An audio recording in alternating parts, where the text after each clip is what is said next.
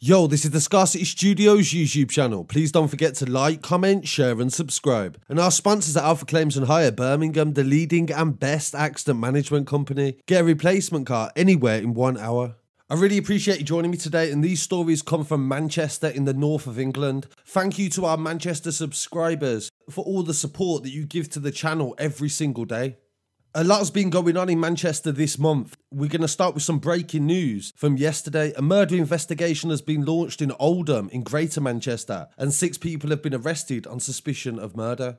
A male was stabbed in the early hours of March the 25th, and police were called to Flora Street on the outskirts of the city centre at 3 AM on Thursday, following reports of an altercation. The victim in his 20s was taken to Royal Oldham Hospital and he was later pronounced dead. 6 people remain in police custody for questioning, but at the moment no one has been charged. Detective Chief Inspector Ben Cottam from Greater Manchester Major Incident Team said our thoughts are with the family of the victim. While this is believed to be an isolated incident, with no wider threat to the public, our team of detectives are working to establish the circumstances behind the death. 3 men and 3 women were arrested in this incident, and as of yet, there is no updates, but that is the latest, as the police say, in an increase in violence in the city. So that's a murder scene. Police, Charlie was up. But I mean, he's a lovely lad, Charlie, but he don't know nothing. He don't know nothing about the area. I can tell you on that landing, there's a fucking pedo lives on that landing, and there's no quarter off me for any drug dealers or anything on our estates. We're not having them. We're not having them. A documentary aired yesterday on BBC Two about organised crime groups in Manchester, and they highlighted the brutality of some of the gangs that was laid bare in this show that involved torturing people with blowtorches, injecting them with heroin, and even sexual abuse as a punishment, they said. In one scene from the documentary, it shows a young girl being aware that her dad was kidnapped at gunpoint in her house. She even goes on to identify the weapon that was used, and this is the reality, these sorts of cases. Oh no, they're talking! Right. They're gonna kill Daddy. They're not, listen to me, darling. Listen, they're not gonna kill Daddy.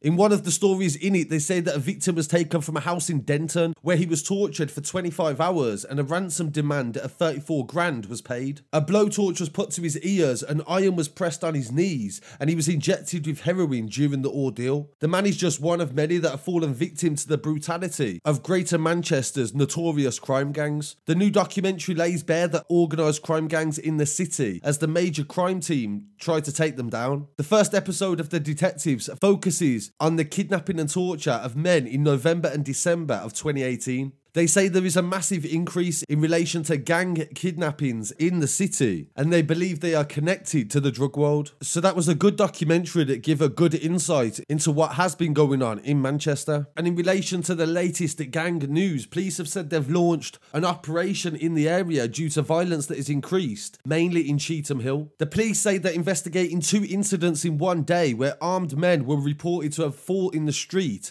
and there was weapons and firearms involved. It's not known at this stage if they are linked in the freeway gang war they say that is occurring with one of the gangs from Salford, and this has resulted in a spate of shootings in the past year. The dispute, they say, has been tackled by police, and there has been no shootings for several months, but the latest incident on Tuesday, shortly before 4 PM, where police were called to reports of 30 males fighting on Bury New Road in the Strangeways area. Witnesses says some were armed with bats and other weapons, and police turned up, but they didn't find any evidence of firearms being used. It is believed that a large group of men were chasing a lone male and he was knocked to the ground and viciously assaulted. No arrests have been made and no victims identified. In the second incident at 10:20 on the same day, police received a report that 9 men were fighting in Sh0t A Gl and 1 was armed with a gun. Police again responded, but they had all fled and there was no reports of injuries. This comes a couple of days after a woman was shot in Sh0t A Gl. She was aged in her 30s and she was shot in the back of the leg by a gunman who wore a mask on March the 8th next to Great Cheetham Street East. Police successfully said they've defused some of the gang wars that had occurred in the area, but it seems now a lot of incidents are connected. They say it has resulted in young men being shot, cars being hit, and homes having drive-by attacks.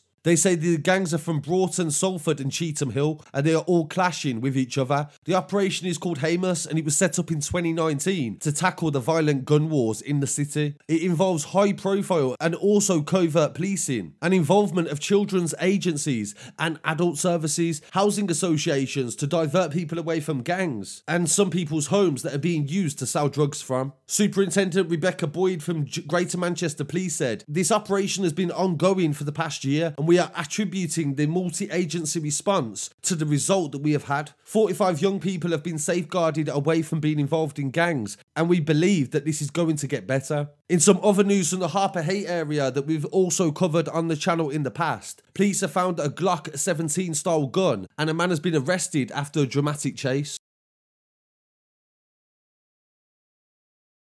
And found the gun after hearing a loud bang while they was out on patrol. Police that was in the Moss Bank area in Harper Hay heard a firearm discharge at 5:30 on Wednesday the 24th of March. A man carrying a black bin liner was spotted fleeing the scene near Vernon Street, and officers gave chase. He tried to get back into a black Ford Focus parked on Vernon Street, but he made off from police and continued to run away.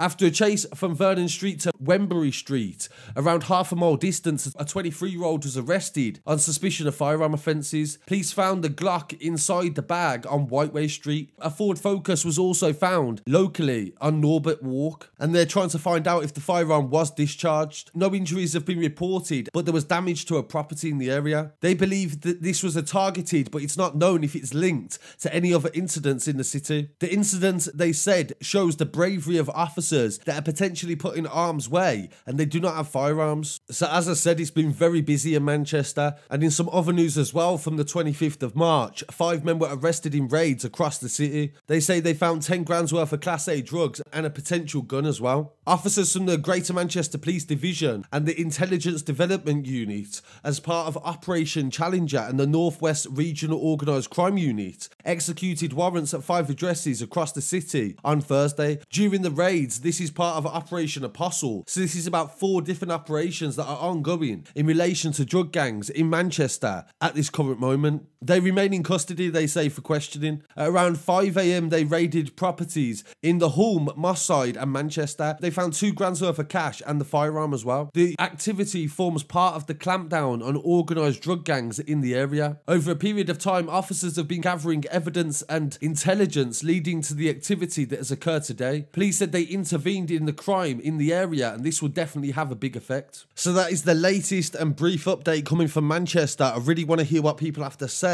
on these stories. Please don't forget to like, comment, share and subscribe, and follow us online as well at Scarcity Studios. Peace.